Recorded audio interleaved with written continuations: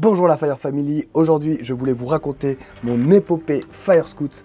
Je suis parti plusieurs fois sur intervention, sur incendie avec les pompiers de Bruxelles avec mon scooter, avec mon Fire Scout. C'est une épopée assez originale que je voulais partager avec vous. C'est quelque chose d'unique et vous le savez, sur cette chaîne YouTube, j'ai tendance à tout partager ce que je vis aux côtés des pompiers de Bruxelles. Installez-vous et bienvenue dans cette nouvelle vidéo.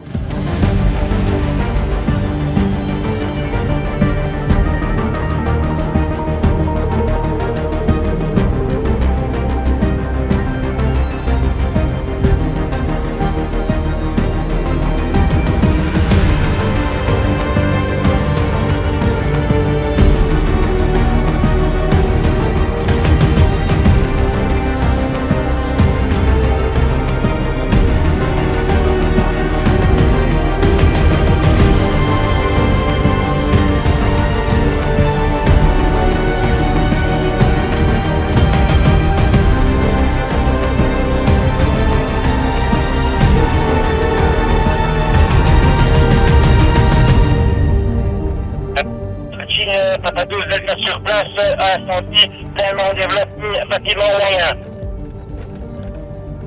Merci Delta.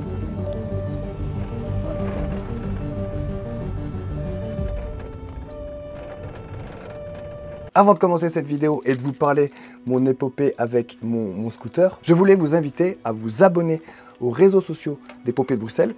Je ne l'ai encore jamais fait sur cette chaîne YouTube, je vous ai jamais dit de le faire. Mais voilà, au bout d'un an, je pense qu'il était temps de vous dire de le faire. Abonnez-vous aux réseaux sociaux des pompiers de Bruxelles. Donc ça se passe sur Instagram et sur Facebook.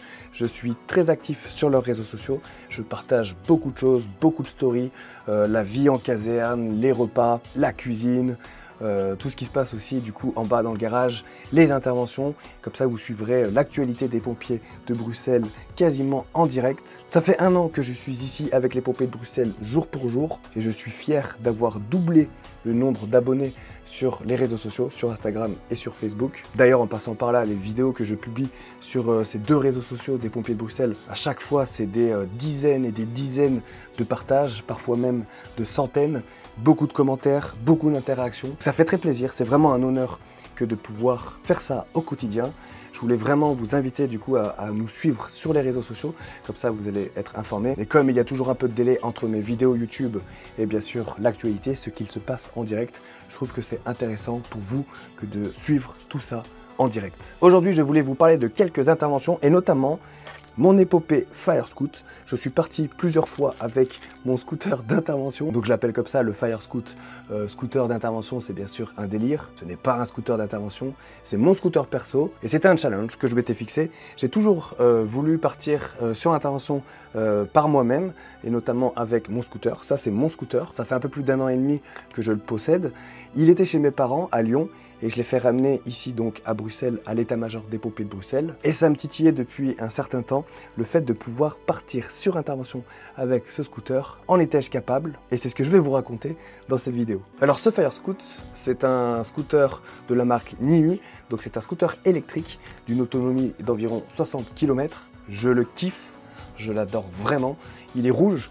J'ai choisi la couleur rouge pas par hasard. Je m'étais dit, je vais partir sur intervention avec ce Fire Scout. Je vais tenter de partir sur intervention. Donc c'était assez compliqué pour moi parce qu'il était là du coup dans le garage. Et moi je me disais comment je vais partir avec. Au début je voulais suivre le convoi, partir avec les camions. Je me suis dit que ça serait trop compliqué. J'en avais même un peu peur. L'idée c'était d'arriver sur intervention. Je voulais pas prendre de risques. Et je sais qu'avec un scooter 50 cm3 et bien sûr en respectant le code de la route, j'arriverai jamais à suivre le convoi. Alors ce que j'ai fait, c'était que je partais à mon aise, tranquillement, pour arriver sur intervention.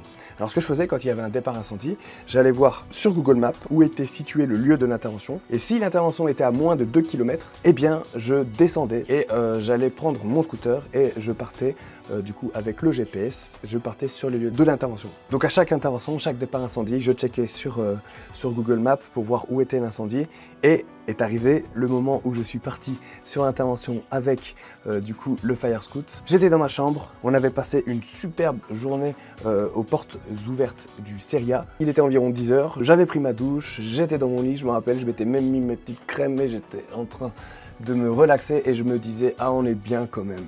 Et là il y a eu un départ incendie, j'ai pris mon GSM, j'ai regardé où était l'intervention. L'intervention était à 1,2 km et je suis descendu du coup dans le garage. J'ai pris mon scooter, je suis allé au niveau du coup de mon casier, j'ai pris ma veste de feu, j'ai mis mes gants, mon casque et je suis parti sur l'incendie. Fire life, fire life, fire life, fire life. Comme je vous l'ai dit, je suis parti vraiment à mon aise. Le départ incendie est parti en direction de l'incendie et moi je suis parti de l'autre côté de la caserne. Donc pour vous dire à quel point on était vraiment partis par des directions opposées et moi j'étais parti peut-être 3-4 minutes après. Arrivé sous le pont de Gare du Nord, vous savez ici il y a la Gare du Nord et on peut passer sous la voie ferrée. Et arrivé à ce niveau-là, j'ai ma radio sur moi que j'avais allumée, la radio du service, et j'entends Davy, l'officier de garde, qui dit incendie confirmé. Donc j'étais à environ 600 mètres de l'incendie, je crois que j'avais fait à peu près la moitié du chemin et je suis arrivé au niveau de l'incendie. Je suis monté sur le trottoir parce que je me suis dit qu'il fallait que je me gare quand même le plus proche de l'intervention. J'étais avec ma veste de feu et mon gilet avec marqué photographe à l'arrière. Le casque, c'était mon casque de scooter, hein, j'ai pas pris mon casque d'incendie. Et donc je suis arrivé et je me suis garé ici, près de la bouche d'incendie et je suis passé sous la rue Balise et je suis arrivé à temps sur intervention.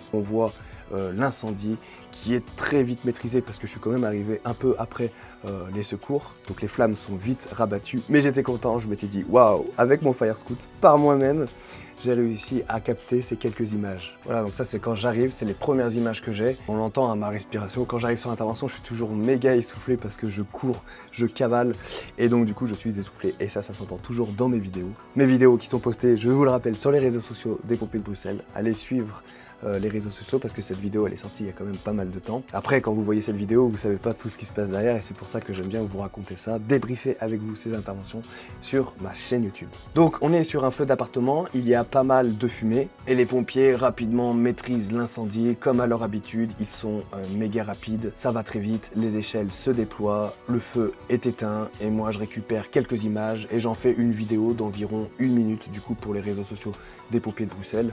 Bien sûr quand j'arrive sur place, mon objectif c'est de rendre compte du coup à Luc qui lui envoie les images que je lui envoie, lui il envoie ça à la presse et comme ça la communication c'est carré, c'est très rapide. Ça a toujours été notre manière de travailler, enfin en tout cas depuis que je suis arrivé, ça marche très bien et je suis trop content de faire ça de cette façon.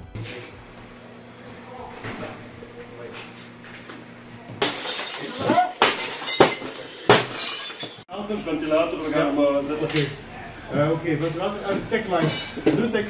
De tagline naar boven brengen. Ja.